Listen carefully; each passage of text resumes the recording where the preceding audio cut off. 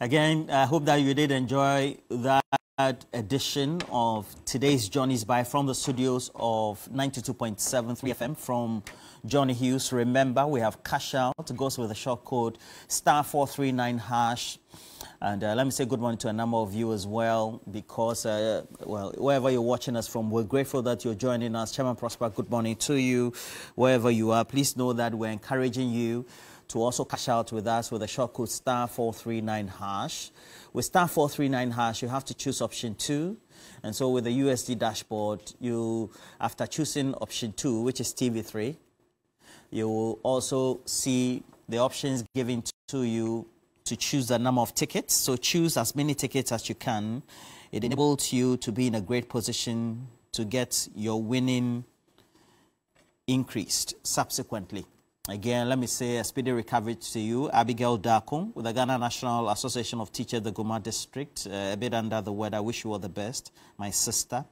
And hopefully everything will be fine as ordained by God. Chief Mante in Akosombo, Vivian as well, the wife, I wish you all the best. But please, make sure you share our stream. Today, we're here to talk about the launch of the manifesto by John Dramani Mahama and the rest of the leadership of the NDC. It took place on the campus of the University of Education, Winneba. And the next day, which was just yesterday evening, we had Dr. Mahmoud Bawumia, the presidential candidate of the MPP and vice president of our country, also encountering or meeting the press and taking questions. We're here to assess the two events, but more so into detail what needs to be done subsequently. Good morning to you, wherever you're watching us from. Let me say a couple of you who are already on our stream, please make sure you share the stream. And we had advertised earlier that Andrew Ejapamesa will be here, but apparently there was a mix-up in the communication. So we're going to have Mr. Haruna, who also is a Deputy General Secretary of the MPP, also join us subsequently. When he's in, we'll do the introduction. But right now, let me just also introduce to you Yao Boabing Asamoah. He's no novice in Ghana's politics and our governance system. Yao Boabing Asamoah is a legal practitioner by profession, also a transparency and governance expert in his own right. Good morning to you, Yao Boabing Asamoah. Good morning, YB, how are you? I'm very well. And you? We also have Edu Tamaklo, legal practitioner as well. He's here. He was that manifesto launch. Good morning to you. Good morning, Roland. Good morning to my learned senior. I thought you had added that he's a legal colossus. That would have ended the conversation. Yeah, but a quick one. I'm here to say good morning. Yes, to you. a quick one. I have this junior of mine who helps me a lot, Patrick. Today happens to be his birthday, a lawyer. He's a lawyer? Yeah. What's his full name? Azameti Patrick. Okay. So lawyer today, Patrick Azameti. And then my very good senior brother, Francis Bolu. Toby, happy birthday. That's advertising. How much are you taking from him for that? One cedi. I'll pay in 200 years. You'll pay 200 years. Yes. All right. So please make sure that you share the stream for us. We'll be very much interested in what you think as well. And so I have already joining us Ni Odoyemo, who is on Facebook. Please make sure you share the stream. Mensa Majid, good morning. Nelson Akotia, Money. People say, why do I keep mentioning your name? Good morning to Justice Mingle, who was my former boss at GBC as well. You're not on the stream, though, but just want to say good morning to you. Ivan Sibin Samba, Kwesi Mensa watching us from the US. Kweku Aaron is also there as well. Please share the stream. Let's have some nice conversation. And also joining us this morning, I have Mr. Haruna, and Haruna is a Deputy General Secretary of the MPP. Thank you for joining us as well. It's been a while. Thank you. I monitored the manifesto. Was it the manifesto? No, it was the press engagements. Quite enlightening. Yes. Yes. Very refreshing. All right. So let's give you some insights from John Dramani Mahama's speech at the University of Education Winneba launch of the party's manifesto, and then we'll come out ask some critical questions. We want to put them to the test. Some of the things they are proposing, how do they intend to achieve them? We'll put in place a robust code of conduct and standards for all government officials in line with the principles of ethical leadership, modesty, humility, integrity, and accountability.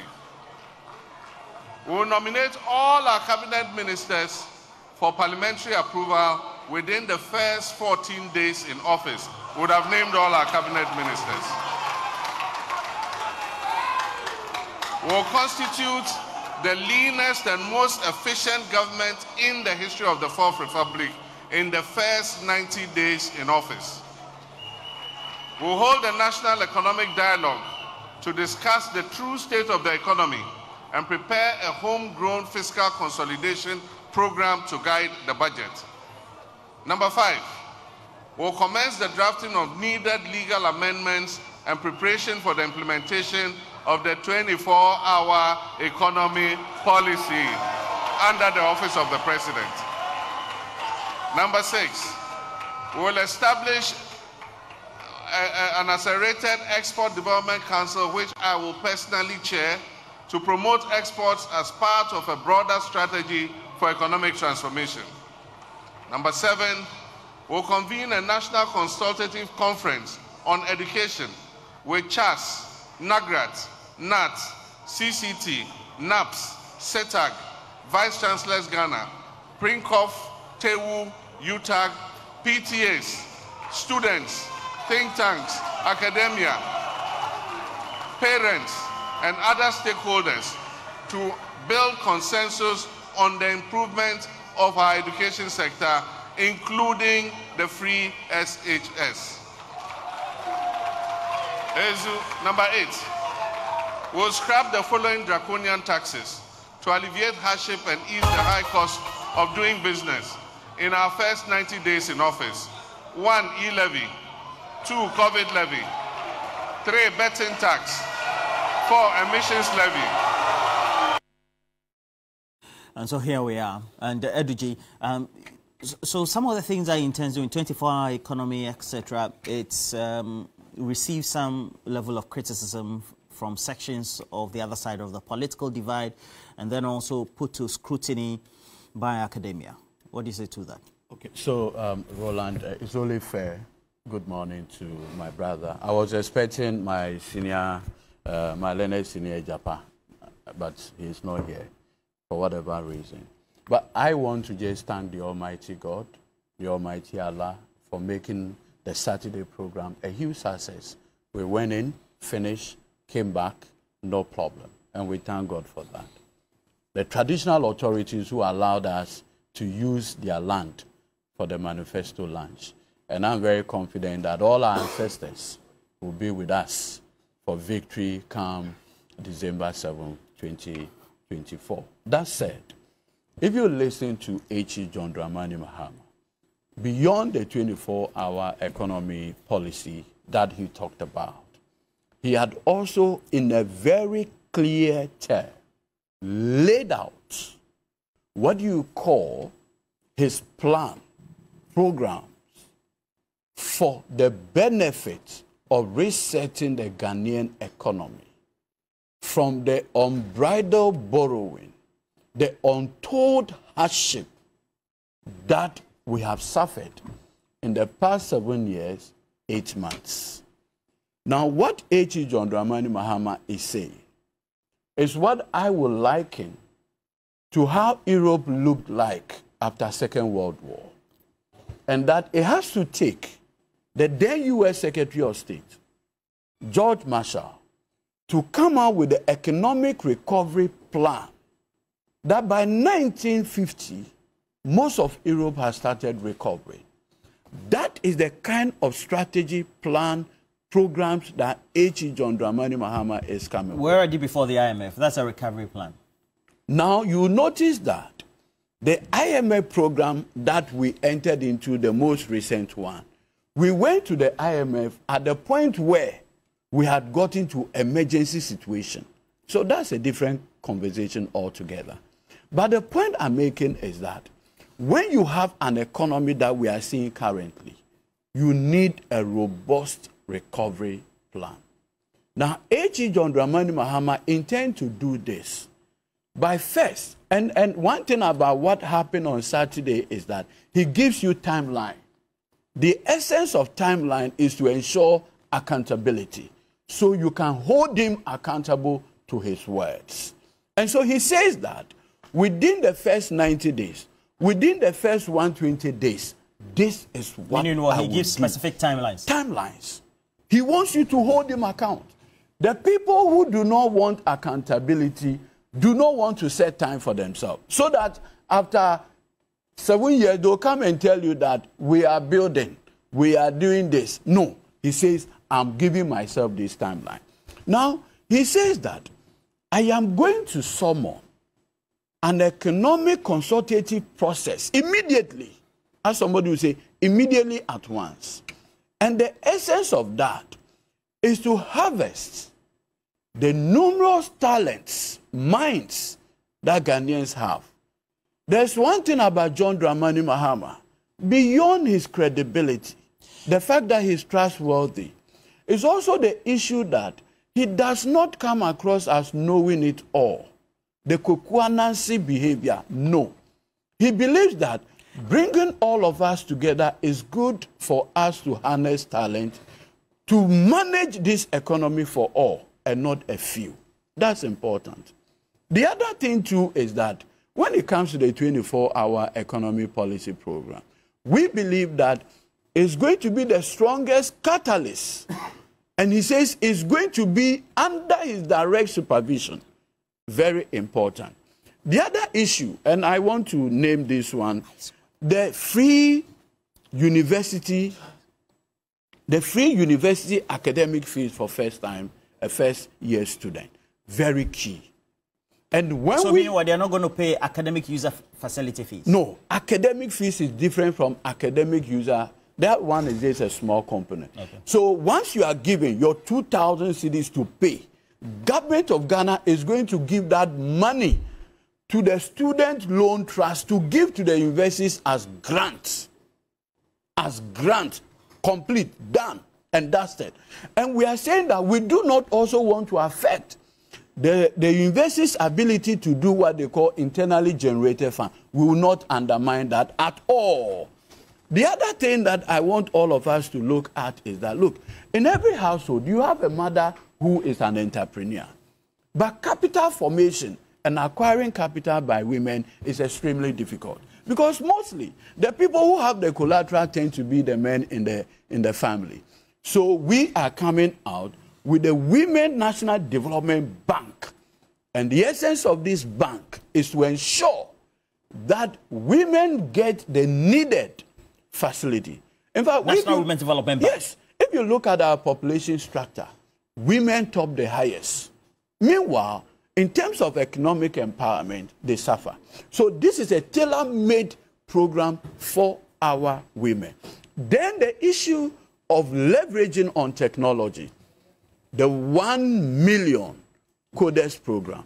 If you look at our 2020 manifesto, it featured prominently.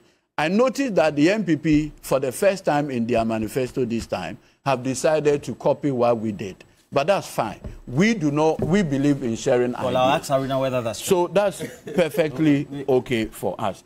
Now, he's also said that within that 120 days, this number of taxes are going to be what? Scrapped, abolished. No libi-libi, no laba-laba. One, e-levy. And if you recall, as early as April 2022, at Kempiski, H. John Dramani Mahama made a promise that I am going to abolish the obnoxious e-levy that Akufo-Addo and Bawumia introduced against all resistance. They said, no, we will do it. Whether you like it or not, we will introduce e-levy. John Mahama is going to abolish it too. The betting tax, he is going to abolish it. Very, very important tax that we need to abolish. In fact, when I speak to the investors out there, I call them investors. They will tell you. Who are the investors? The bettors. Okay. The patrons. Yes, they are called investors. And they will tell you that they do not understand why Akufo-Addo had failed to provide them jobs. He had failed to provide them opportunities. And the little money they get from their bet, he wants to take 10% out of it. The other thing is the obnoxious COVID-19 levy. Do you know that today, effectively, VAT is now 21%. In fact, if you do the output VAT, it's almost 22%.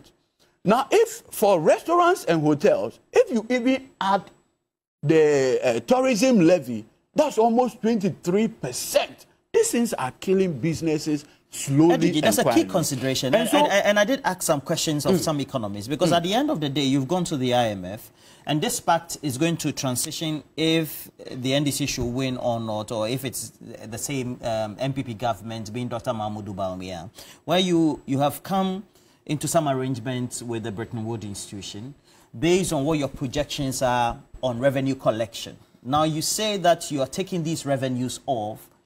What are going to be the substitutions, or what are the trade-offs? Okay, so you must always understand that an IMF program is not cast in iron. Okay. The IMF programs are always subject to review. And so, you can always speak to the IMF. And you see, they are interested in protecting their investment. But they do not also want to suffer issues relative to governance. And so it's a matter of sitting down. The only challenge is that this particular IMF program was negotiated at the time where the economy had collapsed. So the terms are onerous. That is significantly different from many of the IMF programs. So you're saying there could be variations? Absolutely. Right. And these are people who understand. So just to wrap up on I'll give you 30 seconds on that. So H.E. John Dramani Mahama is talking about immediate economic recovery. Now, what is also key is the question of accountability. The pervasive corruption, the maladministration, the PDS, the spare parts, the ambulance spare parts, where the president's direct family member and son-in-law gets over $34 million contract.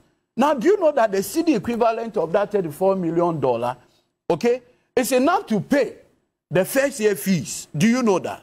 Today, we are saddled to pay almost $130-something million to a company called Trafiguera for that obnoxious termination of the GPGC contract. That money alone is over 1.something billion. So you're talking about prosecutions, actually? Beyond that, recovery. And that is where John Mahama is coming out with the oral Operation Recover All Looted Assets. Okay. That is oral is what? Operation Recover all loots. Mr. Mohammed, at the end of the day, you also have brought your manifesto, and of course, many of these outline policy propositions were even espoused by the Vice President during the press encounter yesterday. That means that it's almost a given, right? The policy propositions of the NDC supersede the MPP. Is that a question that is fair to ask? Thank you very much, Roland. I first foremost will say good morning to your cherished viewers out there and my co-panelists, especially my former boss, Yao Samoa. We are very grateful to have come back to have discussions here, and we expect that we would have fair reportage, balanced journalism in terms of how... if you don't want to appear on TV3, get up and walk out. Where are you? Who deserves fair reportage? If what you are doing is right, you have led us in this game, and this has been... What do you mean he has led you in this game? He was my director. I was a deputy director of communications when he was the director. So he was your deputy when he was in the MPP? No, he was my boss when I was a deputy. Okay, so you were his deputy? Yes, and he always make sure that we should have accurate reportage. And he knows the tenets of... Mr. Haruna Mohammed, let me state here categorically that there's no way Media General, as well as its relevant subsidiaries, as you all know, is unfair, is non-objective. I don't expect you to say you are unfair. It's non-objective, and it's unethical in its dealings in any way. I've practiced journalism for 23 years, fully as a professional. I don't expect you adding my internship, etc., 24 years. I don't expect There's no way I will say that I have been unethical If that is your opinion, that is fair. And I think that's your opinion. I don't expect you to agree with me. Let me talk. And I think that you came here because we all need to have a fair discussion. And that's why I'm calling for the fair discussion. And as a reputable media entity, if not the leading or one of the leading entities right there in our republic, transcending even our borders, we have been able to couch that credibility to say that being fair, being ethical is what we do. And cross-checking fact-checking is something we've always done. You can see the plethora of individuals that we have churned out in the media landscape right here in Ghana. And so for you to say that you expect fairness, ethics, and then also objectivity, that will be your view. It can never be that based on the standards and values that Media General stands for, we have been unfair, unethical. And is that the reason why you didn't give me an invitation yesterday? Have you finished? I've finished. Please continue. That is your opinion. I repeat, we expect fairness, we expect accurate reportage, and you will get it. Pure. We've always done so that to you. You've expressed your opinion. We've called for what we want, and that's exactly why. Please go ahead. Have they apologized for coming back? Oh, they have issued a statement to us. They have given us a letter. Okay, you go. And I'm not here to make it public, but they have. We have instances that you have erred and you have to apologize. So I am telling you that we need accurate reportage, fair journalism. We are always fair, accurate, and in journalism, what we do is to make sure we are credible. Please go ahead. Let's work towards that so that you will be more credible. Yesterday was a very good day. I want to use this opportunity to thank His Excellency, the Vice President of the Republic, and the flag bearer of the new Patriotic Party for the 2024 general elections. I have listened to my brother from the NDC. I want to congratulate them for their manifesto launch, that's Copyfesto. We have been able to launch our manifesto ahead of them. And I am surprised that we can copy from what is not being launched. That is a very great indictment on the committee that held or that put together the manifesto. You are insulting the intelligence of the committee that they have leaked your manifesto. And that is exactly what he's trying to tell us. We don't have that laxity of time to copy people. We are a party that believes in our own values and what have you, and that is why we have made our manifesto very open, very clear ahead of them, for them to look at it and copy as usual, because that has been the standard they have set for themselves. I am very surprised. Surprised at what? That a former president of the Republic of Ghana would go to speak at a manifesto launch and would not cross-check facts, come to speak of matters that has been appropriately handled in Parliament, bills that have been amended, sections of things that he has brought out is non-existent. Common emission levy, myself and you here knows that there is no any emission levy currently running against the state. There is no any emission, nobody pays for emission levy. Why do you abolish? How are you going to abolish something that is not in existence?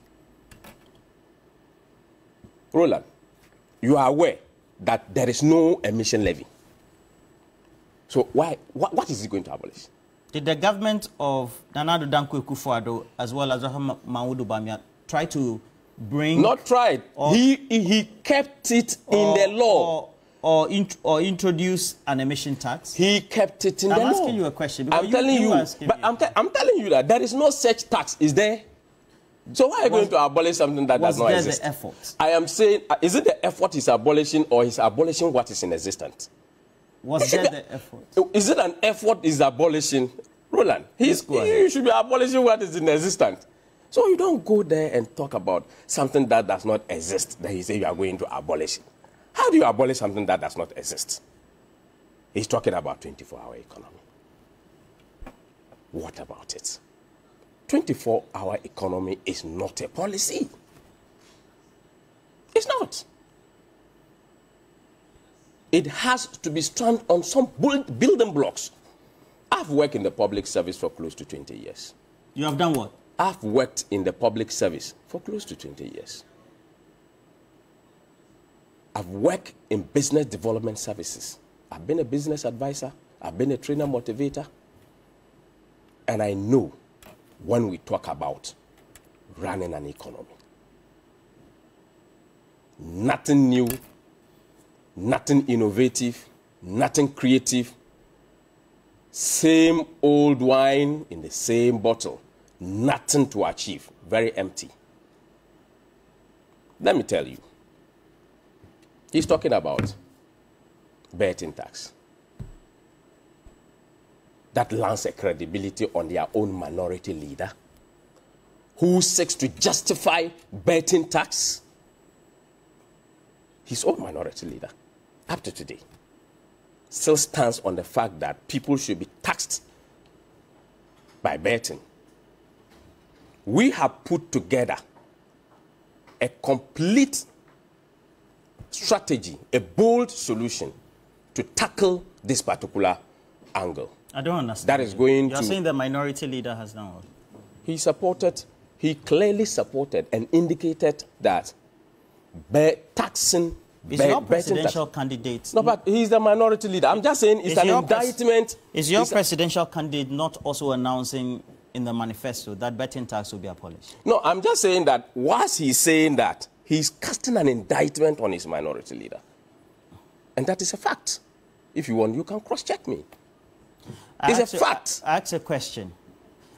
Is your candidate, Dr. Mahmoud Obama, the vice president, the head of the economic management team of Ghana, is he not proposing that if elected into office, he will abolish the betting tax? I am saying that what he said is an indictment on his own minority leader. It's a fact. Right?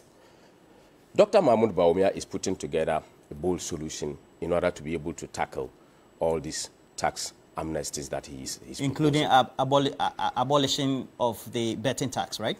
It's not just even abolishing that. It's even just complete takeaway because of the policy that he's bringing.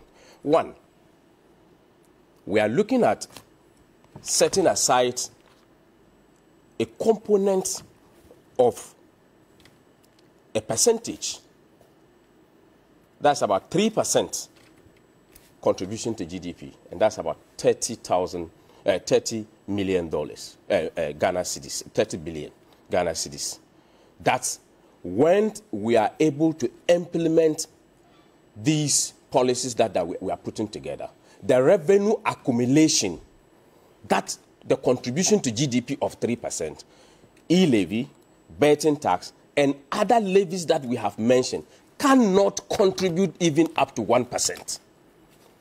So if we are able to implement this policy and make sure that this 3% contribution to GDP, then there is no necessity for these taxes to even remain on our books.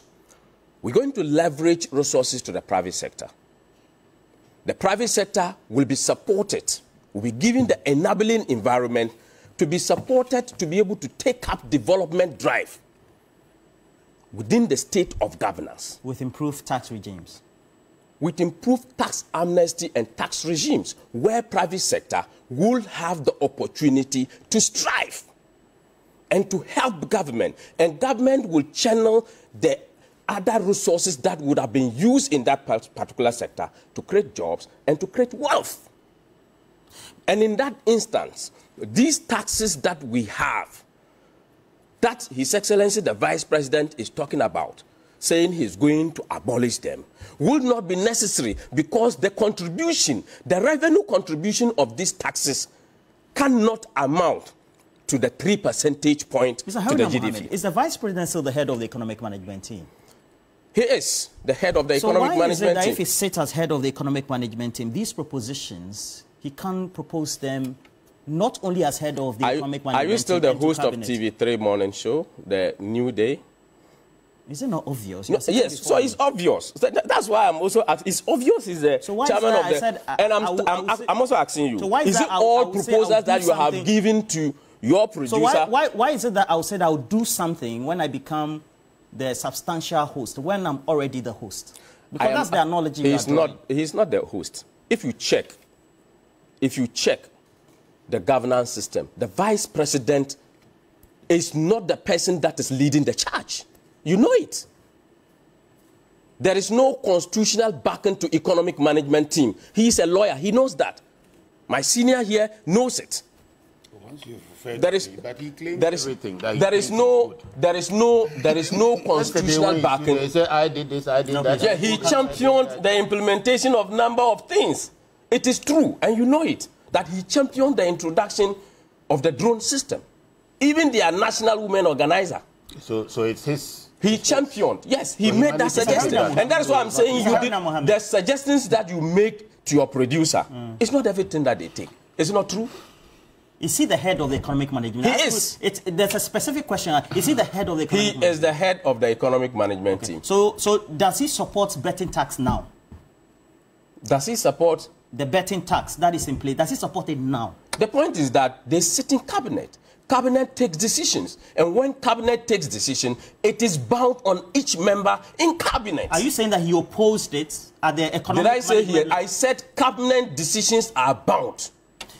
So you cannot ask whether he supports... I'm asking you a specific question. I'm answering you with a specific answer. And I'm asking you specific questions. So let's be realistic with each other. I am very realistic. I'm very realistic. Is Dr. Mahmoud Bawumia still the head of the economic management? He is the head of the economic management. Is it true that when it comes to taxes and tax handles, they are discussed at meetings of the economic management team?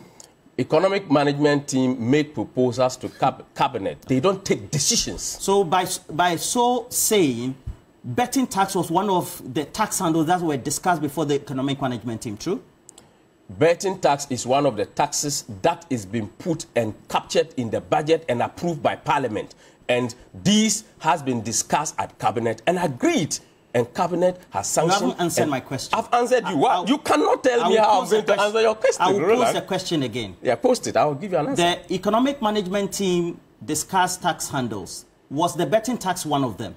The betting tax is on the budget of Ghana approved by Parliament. Are you saying that handles in the budget are not discussed at the economic management team? I am telling you that economic management team makes suggestions to cabinet and cabinet takes the decision. Was betting tax one of the suggestions made? You know, betting tax is on the budget of the Republic of Ghana. You know, if it is not decided at cabinet, in other words, Dr. Mahmoud Bawumia approves of the betting tax now. Even Parliament approved the betting tax.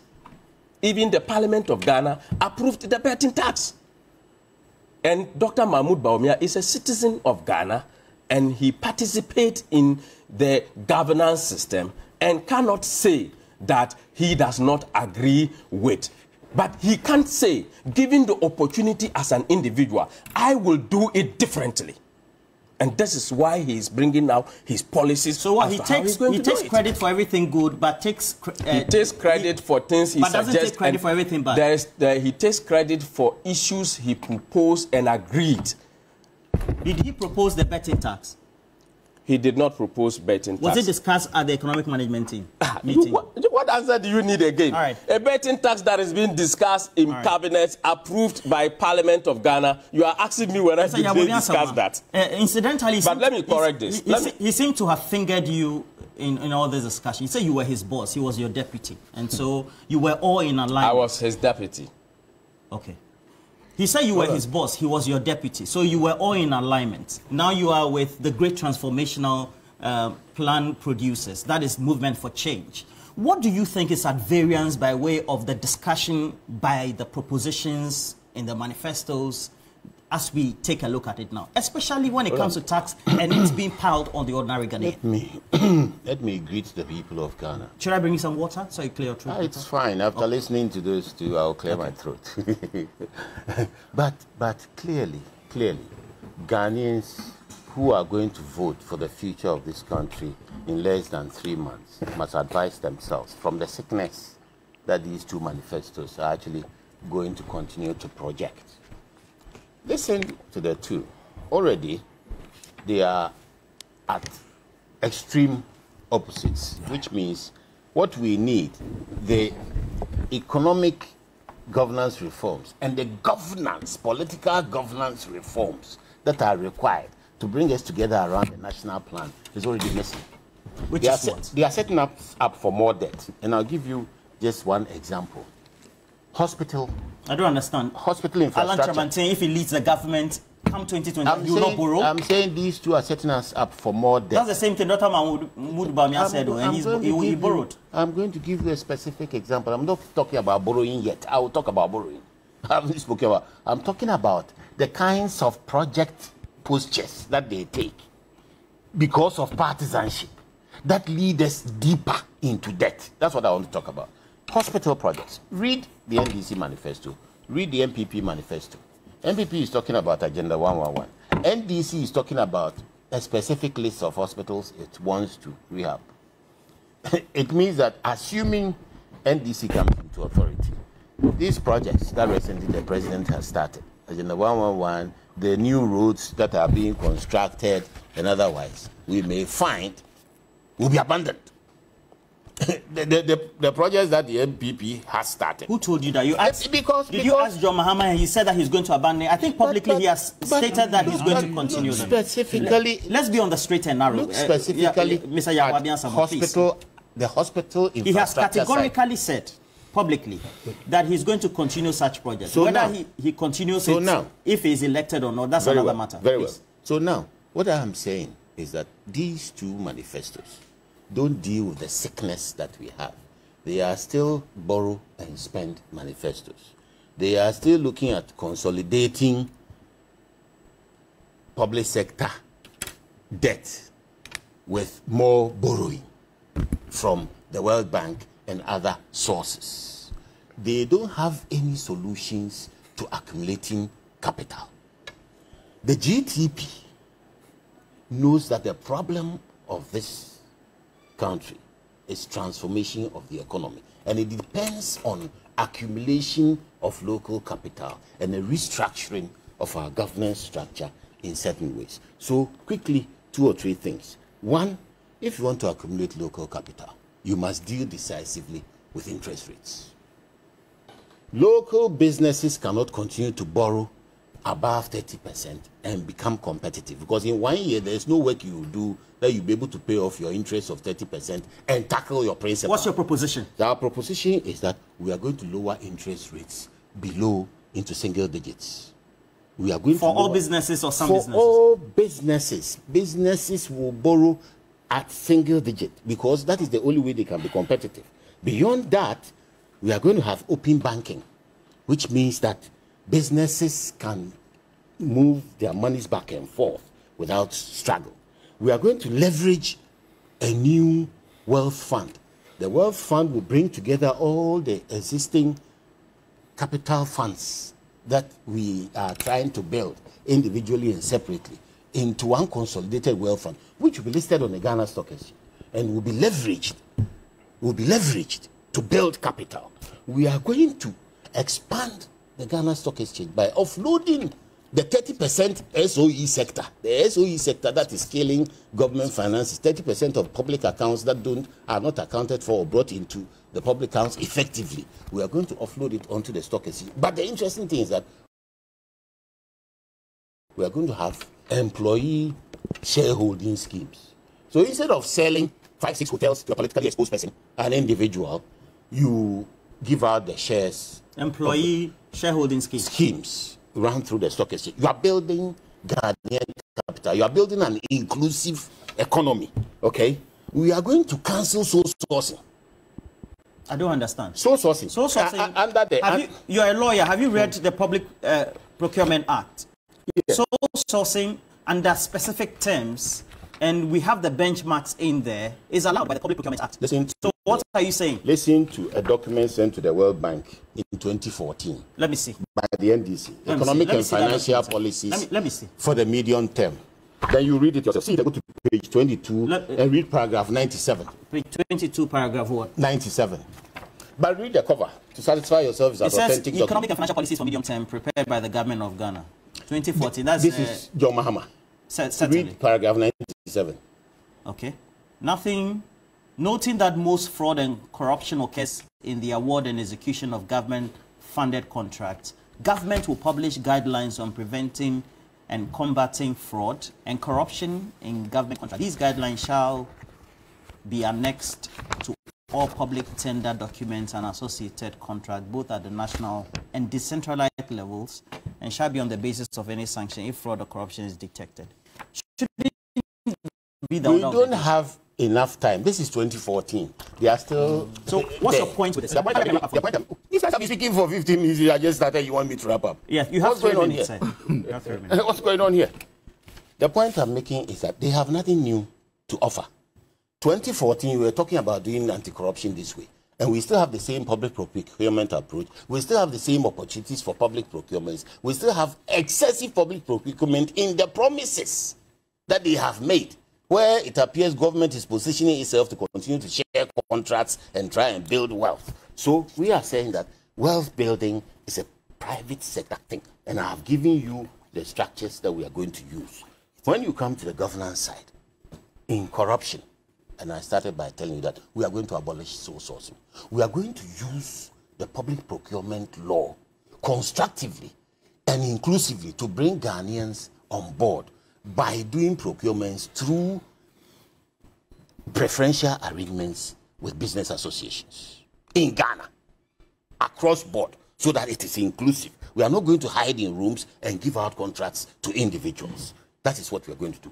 Our anti-corruption agenda will bring incumbency accountability, because we are going to bring together all the rules, scattered rules in different institutions into one law, beef up the law to include all the issues of chronism, nepotism, conflict of interest, influence peddling, and all those things, and vest it in one institution with constitutional authority, because we are going to review the constitutional mandate of the Attorney General, take away the anti-corruption part of prosecutions, and invest it in an anti-corruption czar within the Constitution, and leave the rest of criminal prosecution. So there's going to be an ombudsman, separate? It's not an ombudsman, it's an anti-corruption czar. Ombudsman implies we already have rights. The OSP. Yes, we are going to get rid of the OSP because this is stronger than the OSP. The OSP has delegated authority from the Attorney General. The czar is going to have constitutional authority, completely separate, completely independent, and that person will have the right to initiate, prosecute, and do everything. So our anti-corruption agenda is resolute and robust. Now, you go to the Traders Bank, which both sides have copied. Our Traders Bank... Who has copied what? Oh, the NDC is talking about the Women's International Bank after we said Traders Bank. The ABP is talking about the SME Bank. Yes. The bank we it are cannot talking be a about... copy. It is a copy. The bank we are talking about, and I want to explain it today, is going to be for the traders in the sense that government is going to facilitate the setup, but the traders are going to direct their deposits in the way they manage themselves with SUSU and other self-help schemes. So the bank will operate on the basis of very, very low interest rates, extremely low interest rates that will support the traders. Even where there are volatility in the market. Because the traders are already managing their volatilities. The traders, look, the traders are not getting loans from formal banks. How are they floating? They are floating because they have self-financing schemes. But those schemes are vulnerable because they are not formalized. We are going to formalize those self-financing schemes in the Traders Bank. So the government facilitates the traders who will run their own bank. Not in the sense of they being the managers, but in the sense of the terms and conditions being favorable